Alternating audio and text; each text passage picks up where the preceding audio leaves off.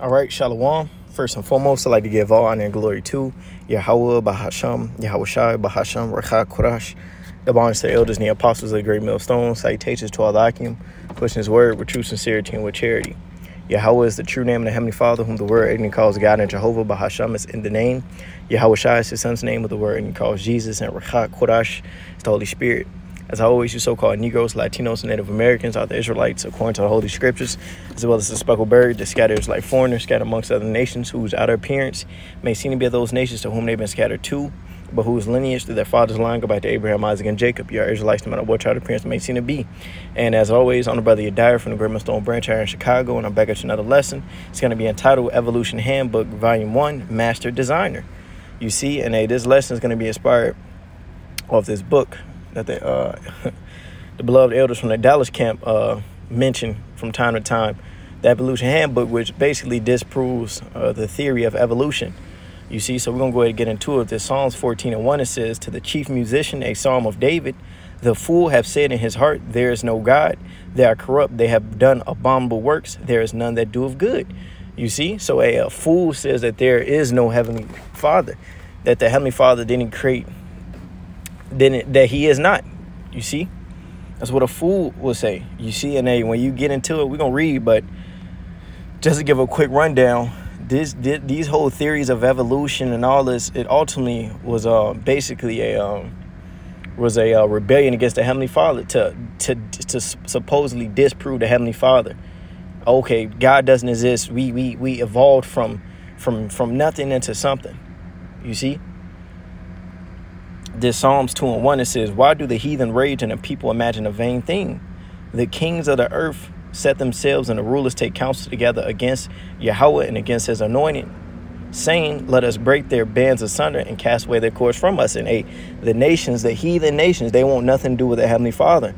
You see, therefore, from early age, they indoctrinate us and the whole world into believing his so-called science falsely so-called. You see, because the true science, the true knowing of what's known is found within the scriptures. We saw Edom being a self-proclaimed white man, the left hand. He'll go and tell you, hey, look, God doesn't exist. We came from a big-ass implosion. And then we came from, a common pod, some type of damn marine animal. And then we began a walk from there, which is a complete BS. It's just ragings to oppose the Heavenly Father. You see, and we'll go ahead and get into this book. This page 16, well, I'm going to finish this off. It says, let us break their bands asunder and cast away their cords from us, and they want nothing to do with the Heavenly Father. It says, he that sitteth in the heavens shall laugh. Yahweh shall have them in derision. Then shall he speak unto them in his wrath and vex them in his sore displeasure. You see, because ultimately the Lord confounded all this BS via the pushing of this word. It says, mighty to the pulling down of strongholds. We're going to get into it. This 2 Corinthians 10 and verse 3, it says, for though we walk in the flesh, we do not war after the flesh. For the weapons of our warfare are not carnal, but mighty through the Most High to the pulling down of strongholds. And what is our weapon? This word, the knowledge, wisdom, understanding, the truth, the breakdown of these holy scriptures. It says, casting down imaginations and every high thing that exalteth itself against the knowledge of the Most High, which what this word has done. You see, broken down all the strongholds, all the lies, all the theories, and all the BS wisdom of this world. It says, and bringing into captivity every thought to the obedience of Hamashiach. You see, so we're going to get into it. This page 16, and we're just going to touch on a few points. It says,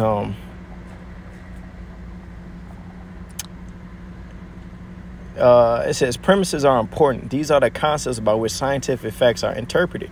For over a century, efforts have been made to explain scientific discoveries by a mid-19th century theory known as evolution. It has formed the foundation for many other theories, which also are not founded on scientific facts. You see? Let me see.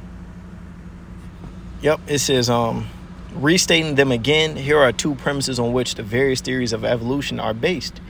It says, this is the evolution formula for making a universe. Nothing plus nothing equals 2 elements plus time equal 92 natural elements plus time, all Slacky plus time equal all physical laws in a completely structured universe of galaxies, systems, stars, planets, and moons orbiting in perfect balance and order. You see, and that's BS. It says proportionally through the let me see.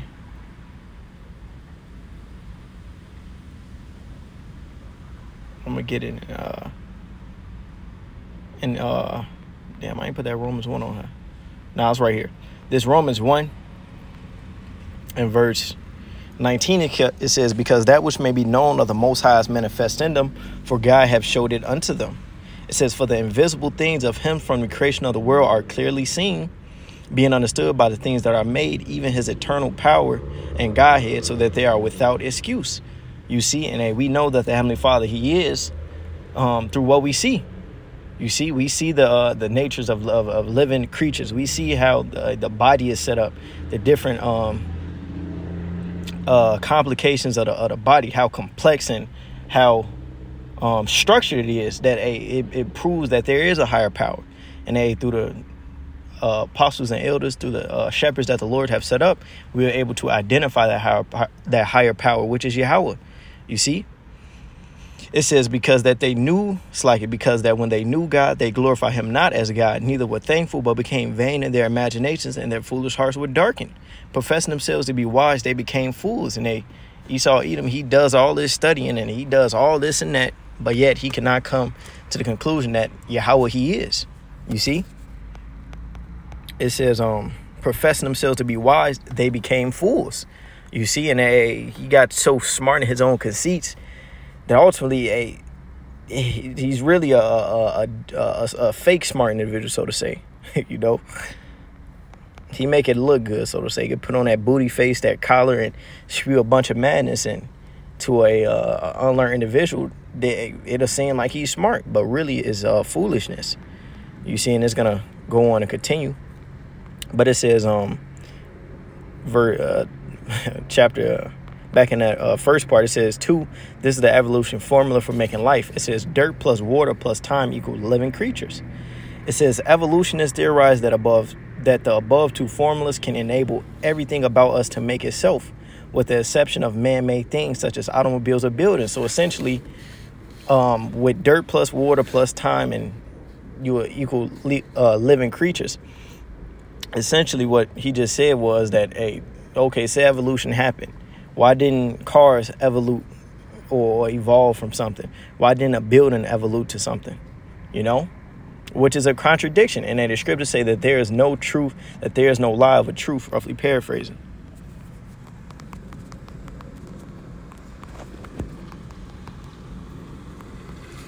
This 1 John 1, it's like in 1 John 2 and verse 21. I have not written unto you because ye know not the truth, but because ye know it and know lies of the truth. Here it is. It's all type of bones and gray areas when you get down to these scientific theories and so forth. But it says complicated things such as wooden boxes with nails in them require thought, intelligence, and careful workmanship. And the scriptures tell us that the Lord, he sends wisdom from above, and we're able to basically make these things, you know. It says, but everything else about us in nature, such as hummingbirds and the human eye, is declared to be the result of accidental mishaps, random confusion, and time. You will not even need raw materials to begin with. They make themselves too. And the scriptures tell us that before he created anything, he thought about it.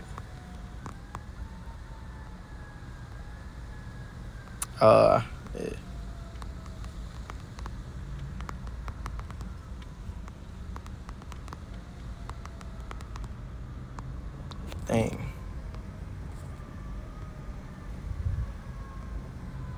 I think it might be in Sirach or Wisdom of Solomon 6.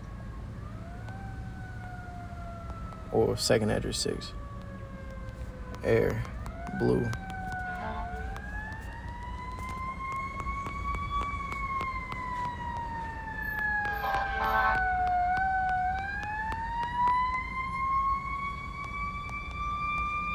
I should not fail.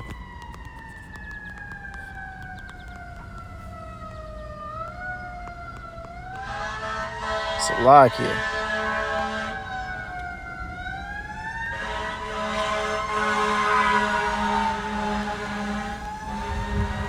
I think it's in Proverbs. It might be Proverbs 6. This shit is fucking madness, man.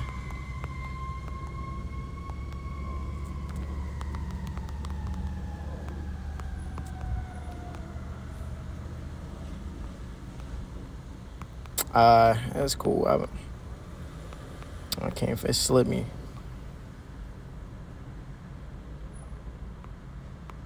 Yeah, it slipped me.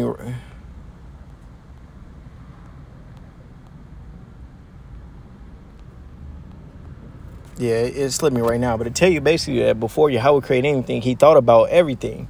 You know, he created Yahweh Shai, and Yahweh Shai, he created everything that is for his purposes. But it says, going back to the little article, it says, how did all this nonsense get started? We will begin this paperback with a brief overview of the modern history of evolution and theory. It says, but let us not forget, though it may be nonsensical, evolutionary theory has greatly affected and damaged mankind in the 20th century. Oh my God. It says, we will continue to let this happen now that we are in the 21st century. The social and moral impact that evolution concepts have had on the modern world has been terrific. And the scriptures tell you that what a fear of the Lord is, it drives away sins. But if you tell the people that God doesn't exist, that holds them to no reverence, no fearful respect for the Heavenly Father. Therefore, sin and iniquity abound, which is a corruption. This 1 Corinthians 3:18, it says, let no man deceive himself. If any man among you seeming to be wise in this world, let him become a fool that he may be wise. Because, hey, when you're born, you come up learning what Esau eating the serpent claimed white man, the devil, the deceiver, wants you to know. He fills you with a bunch of empty vanities that don't profit you. You know, so coming into this knowledge, you have to be as a babe. Salakia. You had to become a babe and desire that sincere milk of the word. You see, and be weaned off the true knowledge, wisdom, understanding, the true science, the true knowing. Salakia, which is this word. That shit's folly, man. It said, how did all this, Salakia? This is going back to 1 Corinthians 3:19. It says, for the wisdom of this world is foolishness with God. For it is written, he taketh the wise in their own craftiness. And they, even in their own doctrines, their own teachings, they contradict themselves. You see, their own people speak out against them. Psalm 64, their own tongue shall fall against itself. And one thing that I want to mention as well is you got this guy, Darwinism, that formed that doctrine, you know. But they mention a certain type of scientist called a creationist. And before it was all these theories and all atheists, scientific guys, and guys that were, you know, you read more in the story, they tell you that these guys was conjuring up spirits, you know, working with deceiving spirits to get these doctrines, so to say. But before this, they're scientists in like the 1600s. They were creationists, meaning they believed that there was a higher power. They believed in science, but from their science, it related back to a higher power, a higher intelligence. But lately, within the last century and a half, it's been more of a shift of more of these atheist scientific guys ultimately for the reason of rebelling against the Heavenly Father. It says, verse 20, and again, the Lord knoweth the thoughts of the wise, that they are vain. And ultimately, everything that they spew out when you continue reading it is vanity. You see? It says, morality and ethical standards have been greatly reduced. Children and youth are taught in school that they are an advanced level of animals and there are no moral principles. Since they are just animals, they should do whatever they want. Personal survival and success will come only by rivalry, strife, and stepping on others. And that's an Edomite mindset. You see? He comes with that survival of the fittest, that BS. You see? It says, here's a brief overview of some of the people and events in the history of modern evolution theory, but it's only a glimpse. Much more will be found as you read further in this paperback, and it's all fascinating reading. It says only a few items are listed in this chapter, but they are enough to provide you with a nice entry point to the rest of this paperback. Keep in mind that, well, I'm going to just skip that part. It's not necessary. This 18th and 19th century scientists, it says prior to the middle of the 1800s, scientists were researchers who firmly believed that all nature was made by a master designer. And the scriptures refer to that master designer as Yahweh, the Heavenly Father. You see? It says, those pioneers who laid the foundation of modern science were creationalists. They were men of giant intellect who struggled against great odds in carrying on their work. They were hardworking researchers. It says, in contrast, the philosophers sat around hardly stirring from their armchairs and theorized about everything while scientists ignoring them kept at their work. It says, but a change came about in the 19th century when the philosophers tried to gain control of scientific endeavor and suppress research and findings that would be unfavorable to their theories. Today, evolutionists vigorously defend the unscientific theories they thought up over a century ago. So it started with creationalists, and then you had these later on philosophers, theorists, that came back and basically started to refute the creationists, their thoughts, the ones that believed in a higher power orchestrating everything, a divine being that created everything, right? But the scriptures refer to that master designer as the Heavenly Father, the author of beauty. This Wisdom of Solomon 13 and verse 1, it says, surely vain are all men by nature who are ignorant of God and cannot out of the good things that are seen know him that he is. You see, and we mentioned a few of them, the nature of living things, the body systems, the different systems in the body, the brain, how everything works in a synergy is all evidence of the Heavenly Father. It says, neither by considering the works did they acknowledge the work master. You see, so considering the stars, the moon, the sun, the humans, the animals, the insects, they didn't consider the Heavenly Father. They didn't acknowledge him. Say, all these things were created by the Heavenly Father. It says, but deem me the fire or wind or swift air or the circle of stars or violent water or lights of heaven to be the gods which govern the world. And a lot of this BS that these scientists come with, Ecclesiastes, I believe 1, it says there is no new thing under the sun. It's all recycled myths that ultimately go back to Sumeria, you see? I go back to ancient Babylon and so forth. It's just recycled and retermed in that age's lexicon, if that's a word, what they say, the words they use. And then when you read further on, and tell you that some of these theorists, they said that the earth came from the sun and it came from a chunk of the sun and just made. But hey, the scriptures acknowledged it way before. It says, but deem ye the fire or wind or swift air or the circle of stars or violent waters or the lights of heaven to be the gods which govern the world. They accredit the things that are seen to the things that are seen. They accredit the humans and this beautiful earth to the star. But the scriptures tell you that they are in order. Sirach, I believe, like 44, like you get in 40s in Sirach. Talk about how all these things are in order of the Heavenly Father doing his commandment. It said, with whose beauty, if they being delighted, took them to be gods, let them know how much better the Lord of them is. For the first author of beauty have created them, you see. And people worship the things that are seen because, they are beautiful. But, you got to give that credit to the Heavenly Father. How much more greater is he that made these beautiful sights that we see, right? It says, but if they were astonished at their power and virtue, let them understand by them how much mightier he is that made them. For by the greatness and beauty of the creatures, proportionally the maker of them is seen. And you can't just look at the earth and look at the moon and look at the stars and look at the universe and say, oh, this just happened off of explosion. No, you have to accredit that to the Heavenly Father, which created them. And even all scientists, as we mentioned before, it comes a point in their work where they become Christians because they see, oh, shit. Something is controlling these. These are listening. These are being governed by something. You see? When you break down and go into the atoms and you go into different cellular parts of the body and you see how they basically are in command. They're playing a role. Sirach 18 says that everything's obedient to his will. It says, verse 6, but yet for this they are less to be blamed, for they peradventure err, seeking the Most High and desires to find him. For being conversant in his works, they search him diligently and believe their sight because of things that are beautiful. It's like because the things are beautiful that are seen. Howbeit, neither are they to be pardoned. For if they were able to know so much and try and say he knows this, he knows that. It says that they could aim at the world. How did they not soon find her? It's like, how did they not sooner find out the Lord thereof? So you're so smart and you can see all these things and you know so much. How haven't you acknowledged Yahweh and Yahweh Shai? You see? But going back to the article, it says, It says, he argued the kind of carefully designed structures we see in the living world point clearly to a designer. Wisdom Psalm 13, Romans 1. It says, if we see a watch, we know that it had a designer and a maker. It would be foolish to imagine that it made itself. Same thing with humans. Same things with this earth. Same things with the goodly things that we are seeing. It didn't just pop here. No, the Heavenly Father gave his decree. It says, all about us in the world of nature and all over our heads at night is a universe of stars. We can ignore or ridicule that. It's like what it is, there is. It's like what is there, or say it is all made of itself.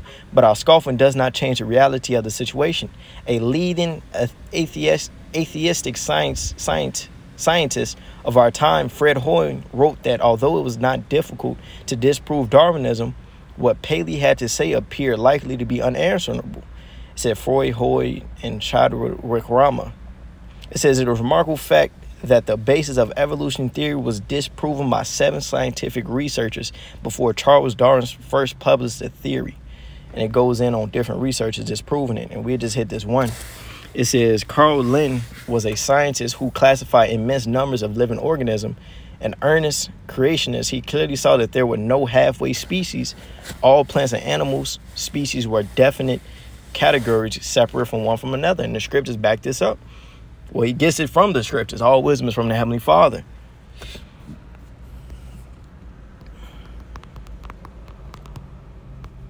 This 1 Corinthians 15 and verse 38, it says, but God giveth a body as it hath pleased him, and to every seed his own body.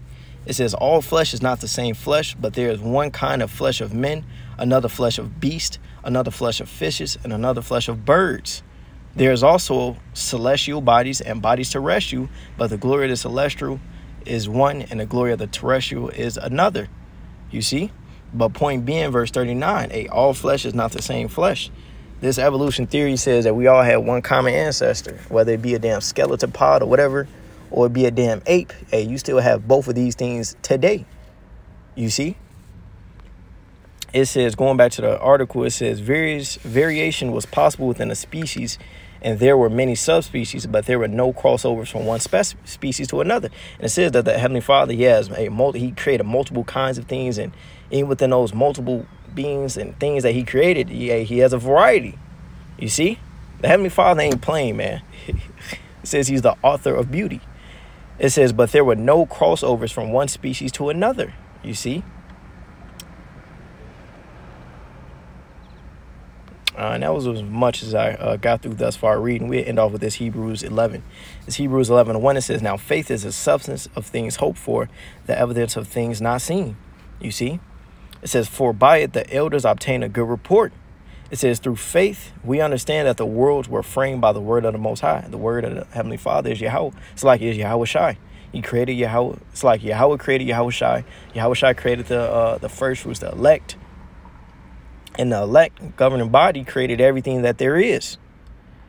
It says, through faith, we understand that the words were framed by the word of the Most High, so that the things which are seen were not made of things which do appear. You see, in the Heavenly Father, he leaves enough proof of his existence, though he need not to. He don't need to, because we already know through faith he is. But we know for sure of a surety that he is through what we see, the prophecies that he declared from of ancient times, and his word. It is tried 7 times, and it's pure. You see, when you go into the scriptures, it literally breaks down all this BS malarkey that Esau, even the devil, the anti-Messiah, one of the anti-Messiahs, the chief adversary of the Heavenly Father. He rules contrary to him, and everything that the Heavenly Father deemed as good and lawful and true, Esau Edom, he does the exact opposite. You see? So just to sum it up, man, this whole evolution theory, it was nothing but a boast against the Heavenly Father to try and disprove him, to sway the people into believing to not believing in the Heavenly Father. But the Heavenly Father is proportionally seen through the things which are seen. Though when this was an edifying lesson called Halayim La, Yahweh Bahasham, Yahweh Shai, Bahasham, Rakha Korash, the bond to the elders and the apostles of the great millstone. Salutations to all that I can push the word with true sincerity with charity. Shalom, Barakatham, Wa Baba, Kwame, Shalom.